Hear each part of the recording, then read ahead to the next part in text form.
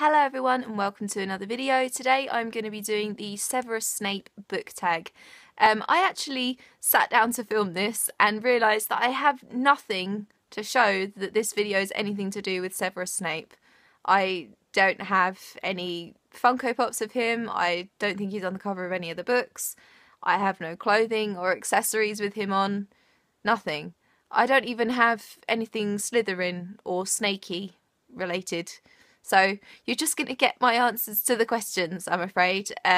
So yeah, they are quite lengthy questions and I do have them written out in note form in front of me. So I'm going to read out the whole question and then give you my answers. So the first question is, Severus Snape wears all black.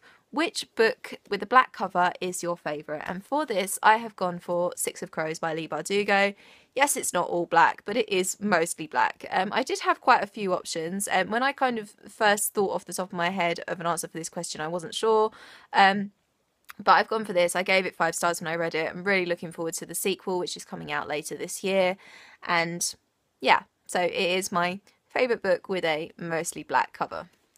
The next question is, which character do you love as much as Snape loves Lily? And for that, I know he's not technically a book character, but it is, of course, Sam Winchester. I love everything about him and more. And yeah, I definitely love him like Snape loves Lily because he's amazing. So yeah. The next question is, name a character that you hate as much as Snape hates Harry. And for this, I've gone for quite an obvious answer, and I think a lot of people have gone for this answer, and that is Dolores Umbridge in Harry Potter and the Order of the Phoenix. There's just nothing redeeming about her at all. And I hate that she is a cat lady because she gives cat people a terrible name. I promise, cat people are nothing like her. We are lovely, warm, cuddly, fluffy people. We are not Dolores Umbridges. So yeah, but I hate her and I think everybody does, so yeah.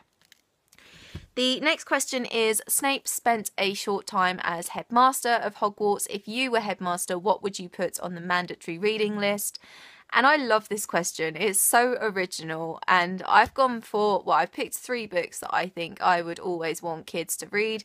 The first one is Grimm's Fairy Tales, and when I say Grimm's, I don't just mean Grimm's, I mean basically just any general book of fairy tales, because I think fairy tales are really important for everyone to read, but especially kids, because I think my childhood would have been very different if I didn't grow up with fairy tales.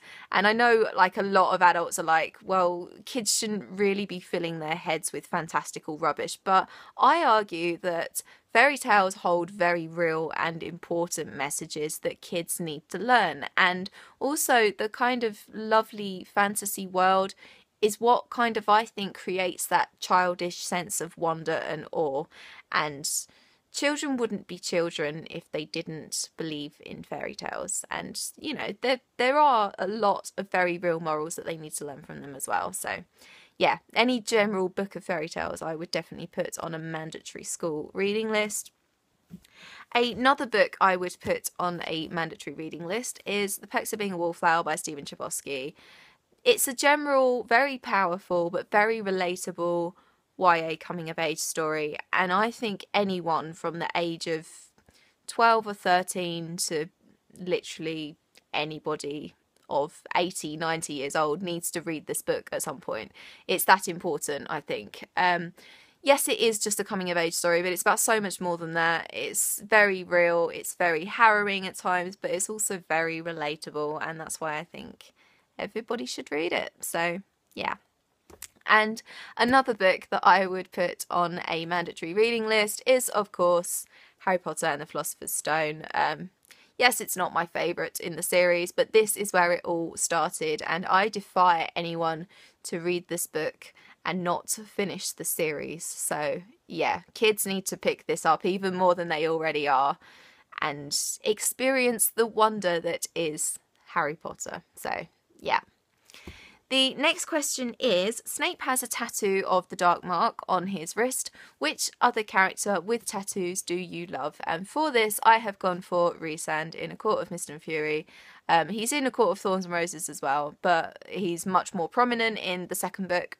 and I just absolutely adore him. He is obviously he's Lord of the Night Court, and he is covered in beautiful tattoos, apparently, so I love him. I do also quite like Feyre, who in this series who also has tattoos, but I just feel like she's not Sarah J Maas's best heroine, and fellow Sarah J Maas fans will know exactly who I'm comparing her to there, but she's not. She's okay, I don't hate her, but Rhysand is definitely my favourite character in this series, along with other members of his court, which I'm not going to talk about for case of Akamath spoilers. So yeah, there you go. The next question is, Snape makes an unbreakable vow with Narcissa Malfoy to protect Draco Malfoy. Which book would you protect with your life? And it's my favourite book ever. So yes, I would protect it with my life, and that is Harry Potter and the Prisoner of Azkaban. I love this book. I love this film. I'm not religious in any way, so I couldn't say a religious script for my answer to this question, which I think a lot of people are seeming to do because they feel like they should. Maybe I'm a terrible person for saying that. I don't know. But this is, I guess, a little bit like my Bible. So there you go. The next question is, Snape is obviously head of Slytherin House, which was founded by Salazar Slytherin, who wanted to ban all Half-Bloods and Muggleborns from Hogwarts. Which book would you ban from bookstores? And I think I'm going to have to say I don't have a copy of it because obviously why would I? I want to ban it. And that is 50 Shades of Grey by E.L. James. Not only is it terribly written, everything, the plot, the characters are just appalling, and that whole phenomenon needs to be stopped immediately. So, yeah. Anyway, the next question is, Snape is in both the Death Eaters and in the Order of the Phoenix. Which fictional characters would you like in your group? So there are a lot of characters that I could have chosen, and there are a lot of characters which would be valid answers for me for this question, but I've picked 3 which I think I would most like to have in my group. And the first one is Selena from the Throne of Glass series. She's just so fierce, she's so badass, she's an amazing assassin, and I'm not that good at protecting myself in physical fights. I don't get in them very often, but I feel like she could fight my physical battles for me. So yeah. I would also really like Hermione Granger because she's my bookish bestie, and obviously I would love her in my little in crowd. She's also incredibly clever, she's very book smart, so she could kind of help me figure things out, and we just have the best time, I think.